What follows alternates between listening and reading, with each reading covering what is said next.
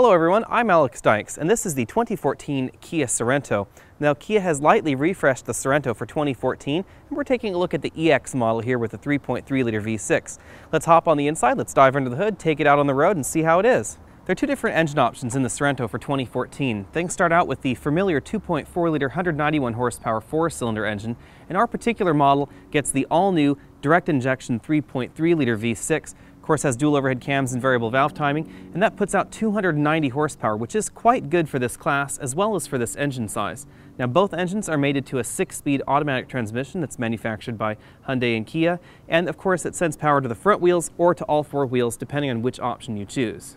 The first generation Sorento was a traditional truck-based body-on-frame SUV that sent power to the rear wheels or had an optional locking four-wheel drive system. This new Sorento, since 2011, is a more traditional crossover vehicle like the rest of the ones on the market. Normally sends power to the front wheels unless there's some wheel slip, in which case it'll send power to the rear.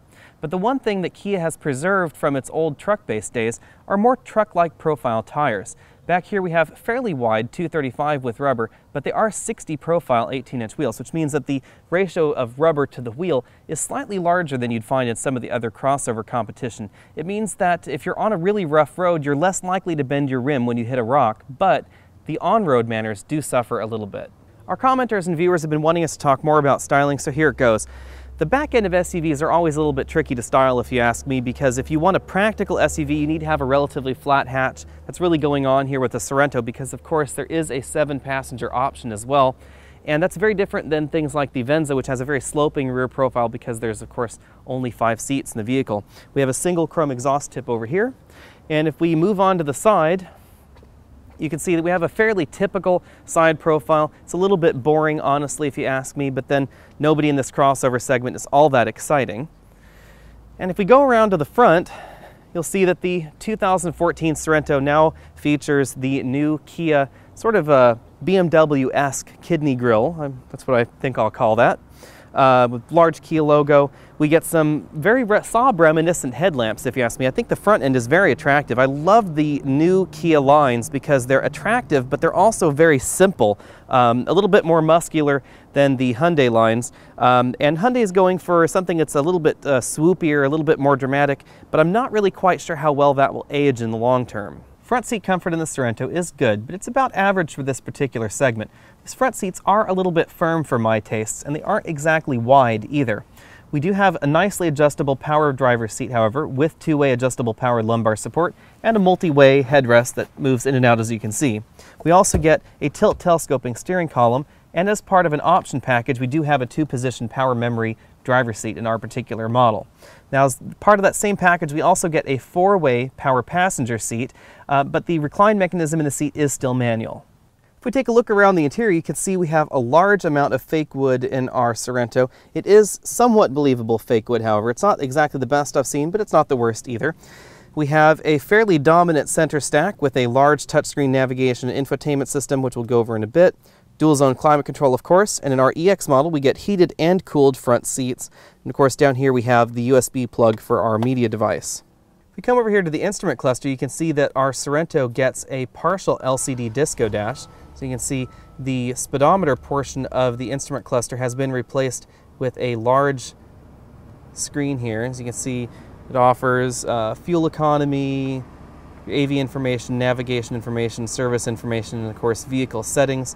Certain things are configurable in this system as well. You can change whether you want to see predominantly miles per hour or kilometers per hour. But other than that, it's not quite as configurable as something like a Cadillac XTS digital gauge cluster. The Sorento uses Kia's new corporate steering wheel, which is very nice. It has a nice leather wrap feel. Of course, get our Bluetooth phone interface buttons down here. These particular buttons control that LCD dash in the instrument cluster, cruise control, voice command over here, and our usual infotainment buttons over here.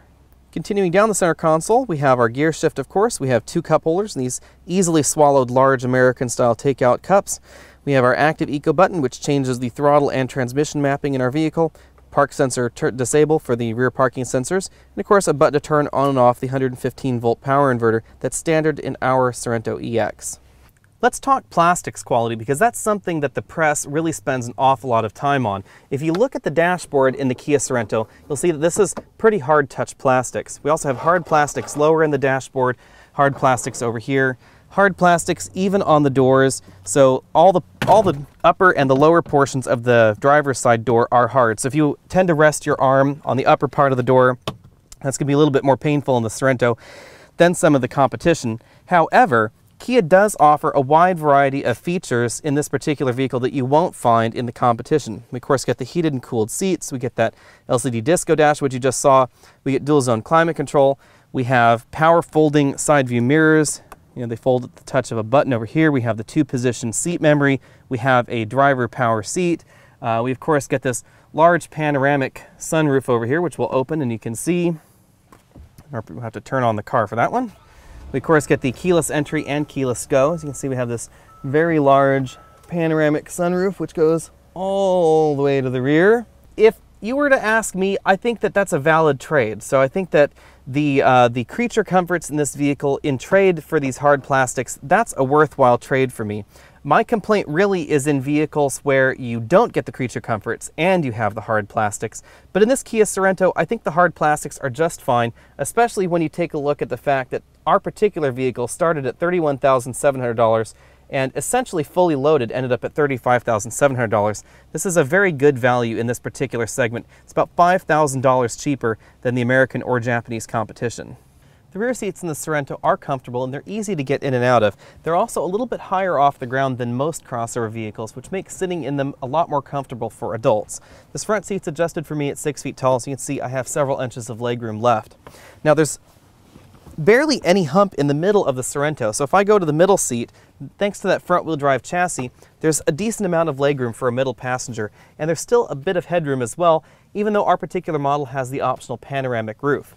If I move all the way over to the other side, you can see the Sorento has a few niceties like these standard window shades that are integrated well into the rear doors.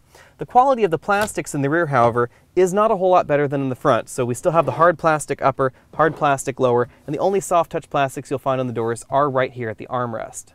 In terms of cup holders, rear passengers get 2 large cup holders here in this padded center armrest. These were able to accommodate the largest sodas I was able to throw at them. And of course, we get 2 bottle holders, one integrated into each door. We also get reclining seat backs in the rear, which is quite a nice feature. You can see the range of recline is fairly good on these seats as well. They go from a decidedly uncomfortable, very vertical position, mostly so that you can enlarge your cargo area in the back. So if you need to fit a very large square item in the rear, you can set these middle seats to that very upright position. You can still buckle someone in, although this is not going to be very comfortable, to a decidedly reclining seating position back here. And unlike many cars that have reclining rear seats, if I recline this seat that's closer to the camera, you can see that the recline angle starts low in the seat back. So it's not hitting you somewhere strange in the middle of the seat back. That's something that an awful lot of crossovers do for some reason. The Sorento is available in a 7-passenger version, which means, of course, we get a convenient cubby right there under the load floor of our 5-passenger version. You can almost fit someone in there, maybe if they're a little smaller. On the real cargo carrying side, however, we can fit quite a number of large roller bags, as you can see in the cargo area, even when this 60/40 folding section of the seat is folded in its most reclined position. This, of course, is in its most upright position, allowing you to square off that cargo area so you can put larger cargo items in here. Overall, the Sorento scores a solid 9 out of 10 points in our exclusive Trunk Comfort Index because, of course, we also get a power closing trunk lid. Our Sorento is equipped with Kia's UVO infotainment system, controlled by this large LCD in the dash just below the CD player. And if you aren't interested in our in-depth review of this infotainment system, then just follow that little link down below and fast forward to the drive section of our review. Now, this system is standard on our EX model, and it's controlled by these direct access buttons here, and of course there's some climate control buttons below it. Now, unlike some of the other systems, this system really just gives you a climate display. So all the climate control buttons are physical buttons and knobs in the system, but the system is integrated with this infotainment display, so it'll show you your status of your climate control system. We have our fairly typical AM and FM interface with presets along the top, menu button over here for auto store, preset scans, etc. Similar thing going on in the Sirius satellite radio over here as well. We have our track up and down buttons here, as you would expect. Going over to the map button, we have our fairly typical mapping interface with, of course, traffic information displayed on this particular system, as you can see. Now, that is Sirius traffic data, so you do have to have a Sirius traffic subscription for this data service to work. Destination entry is very straightforward here. We have access to points of interest, stored addresses, etc. in this particular system. Address entry is very easy, and it can be done while you're in motion, which is a nice feature in the system. Now, you can do that in motion when you're using the voice commands in the system or the buttons right here on the screen, so your passenger can also enter an address for you. We're here on the phone button. We have our fairly typical phone interface, nothing fancy going on here. Now, unlike my Ford Touch and Toyota's Entune system, there are no voice commands for your iDevice library in this particular system. So that means you have to use this on-screen interface in order to control and search for your tunes. This does take quite a bit more time than those other competitive systems, although the system does cache your information, so it is fairly responsive, and you can touch various portions of this list here to fast forward. But there's no keyboard on here, so you can't skip directly to the M's or the P's or a particular beginning letter. So that means it does take a decent amount of time with your eyes off the road if you want to hunt and peck for a particular song on your iDevice. Not something I would necessarily recommend. Of course, leave that to your passenger. Down here we have a route button. As you can see, that's where we would control all of our mapping and navigation functions here. It's nice that they separate this from the map button and the destination button, so you have easy access to these particular functions. But even so, Kia didn't go button heavy with this particular system. As you can see, they kept it to a relative minimum, which is quite nice. This display is part of the $4,000 touring package in our EX model, and it includes the navigation system, the Infinity surround system, which does sound excellent in this particular vehicle, the ventilated front driver and front passenger seat, blind spot detection, the four-way passenger seat, the panoramic moonroof, the power sunshade, the memory driver seat with memory mirrors, the power folding outside mirrors, and of course the power liftgate, which is a decent amount of tech for that $4,000. If we click on this button with the eye and the gear on it, that takes us over to our setup page, as well as our info and UVO services. Now, the UVO services do require an Apple iPhone or an Android device with the appropriate UVO app on it. You do have to register that app with Kia, so our particular vehicle does not have access to these services because our app is not registered, unfortunately. We do have access to Parking Minder, which helps you find your vehicle in a parking space, Vehicle Diagnostics, which connects you with the Kia server and helps you diagnose problems, check engine light, that sort of thing on your car. We have roadside assistance where you can call for help. My Point of Interests allows you to synchronize point of interests with your device or with your web browser on your regular computer. Of course, we have a guide, GPS info, and help, of course. Compared to my Ford Touch and Toyota's Entune system, UVO is still a little bit behind because it does lack the voice commands for your USB library or your iDevice, but the rest of the system is very snappy, and it's definitely worth that $4,000, especially when you consider all the other tech that's bundled with that same package. This rough mountain road that we're on right now really is what the Sorento is all about, because the Sorento is trying to be a more off-road or soft-road capable crossover than a number of its competitors, most namely that Ford Edge and the Toyota Venza.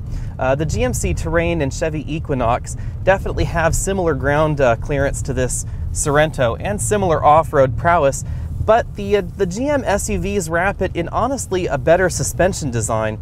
They're just feel nicer on the road. The Sorento drives like a truck, which surprised me honestly, because a number of other Kias and Hyundai's other crossover vehicles have more car-like road manners, and this Sorento really doesn't. The Sorento reminds me an awful lot of the GMT 360 series SUVs. Perhaps not quite as truckish, and they have a little bit better road feel in this Sorento, but it's in that same category of vehicle and that same category of road feel. The one thing that's decidedly not truck-like about the Sorento is the fuel economy, because even though this vehicle is only rated for 18 miles per gallon city and 24 on the highway with an EPA combined rating of 20, we've been averaging 23 to 24 miles per gallon in this vehicle over a wide variety of driving situations and about 650 miles so far this week. That's excellent for a vehicle that's this size and this heavy, especially when you consider that my daily commute takes me up and over a 2,200-foot mountain pass. So the fuel economy from this 3.3-liter direct injection engine is excellent, and again, you can thank that very modern engine up front for that fuel economy, as well as the Trick all-wheel drive system that normally sends all the power to the front wheel.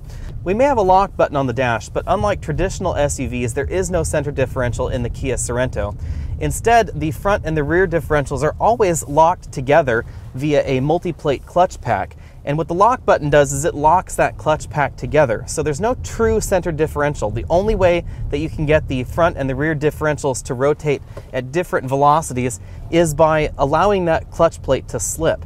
That's very different than your traditional, more hardcore off-road machine. It's not going to be quite as durable, of course, because the friction material will heat up, the oil will heat up, and performance will suffer a bit. But for 99% of people, honestly, in their SUV or CUV purchases, this is completely adequate, because the vast majority of drivers will never take their SUV or their crossover on anything even approaching this bad road here. Most people are really just going to be out there in suburbia, and their big reason for buying a crossover vehicle is because they like the ride height, they like the way it looks, they like the way it feels, and they don't want to get their front end caught on those parking lot headstones. Like the Subaru Forester, the Kia Sorento is trying to be a slightly more off-road capable crossover vehicle than your run-of-the-mill crossover in this segment. And as such, it's a little bit interesting, and it's a little bit more difficult to compare directly with some of the other entries here. The Toyota Venza is decidedly an on-road crossover vehicle. You really would not want to take your Venza off-road. Gravel roads are fine, of course, but if it encounters something larger than, you know, say your average brick out on the road, then you're going to start scraping things underneath the vehicle. That won't happen in the Sorento, that won't happen in the Forester. That really makes the Forester probably the best comparison with this vehicle. And in terms of the Forester versus Sorento comparison, the Sorento is much more refined. It has a much nicer interior, it's much quieter, the engine is way more refined than those boxer engines that you'll find under the hood of the Subaru. The off-road system is not quite as advanced as the Super system, not quite as rugged, but again, for the vast majority of drivers, that really doesn't matter. In terms of the Ford Edge, and the GMC Equinox and or GMC Terrain and the Chevy Equinox, I should say, this vehicle represents an incredible value because this is about $5,000 cheaper than a comparably equipped Ford Edge. It has about the same amount of power under the hood with that 3.3-liter direct injection engine. We went from 0 to 60 in about 8.3 seconds, which is very respectable when you compare it to the competitors. And this vehicle has overall a nicer feature set than those other vehicles. Admittedly, Kia does, take back a few points for having these hard dashboard plastics and hard door plastics. But if you think about it, I think that my personal preference would be that I would give up those soft touch plastics for things like the power folding mirrors, the dual zone climate control, the LCD disco dash. I think that that's a worthy trade-off. And while some people might deride Kia for these hard dash plastics, I think that if a decision had to be made between the one and the other, I think Kia made the right decision. The Sorento EX model ranges from $31,700 to about $36,000 as our model is equipped here. Of course, if you get that 7-passenger option, it's going to cost you a little bit more, and the regular Sorento runs from about $24,000 to about $28,000, depending again on your option packages, your engine choice, whether or not you're going to go with 5 or 7 seats. Kia has made a very compelling vehicle with this refresh of the 2014 Kia Sorento. We have that 3.3-liter direct injection V6 under the hood, which gets excellent fuel economy and delivers very good performance in this particular vehicle. We have a price tag that's reasonable as well, $35,000 as equipped, with a number of options that you don't find in the competition. The side profile is a little bit boring, but it is obvious when you look at the side that we get a decent amount of off-road ride height. That's excellent because this vehicle has a bit more off-road prowess than you'd find in some of the competition. Again, we have that 5 to 7 passenger seating in the rear, we have this large cargo area in the rear, and it tops off with a 10-year 100,000-mile powertrain warranty and a 5-year 60,000-mile bumper-to-bumper warranty. If you take a look at all those together, then it causes my normal SUV crossover ranking to shift a little bit. I would place this just below the GMC Terrain and perhaps the Ford Edge, perhaps. This is probably a close second to my Ford Edge liking, and my like of the Ford Edge mostly comes from its interior. It's definitely not as good of a vehicle as this off-road. It's not as nice in terms of feature set for the price as this particular vehicle. This vehicle is about $5,000 cheaper than most of its competition. Definitely rank this above the Toyota Venza if you're looking at a Venza or a Chevy Equinox, however.